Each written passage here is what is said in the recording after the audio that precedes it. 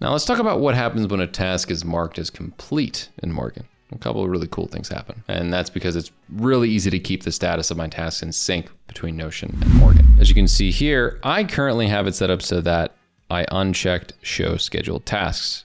But by default, when I drag something over here, it still keeps the item on the sidebar. However, it showcases when it is scheduled on the calendar. Now, for example, for this task, what happens when I check this off is that we celebrate. You can see it gives a nice little celebration movement there. And the task will essentially be removed from my task list. As you saw, it just disappeared, which in that view will keep it uncluttered so you can focus on open tasks in this view specifically. In my calendar, this check mark indicates the task is complete.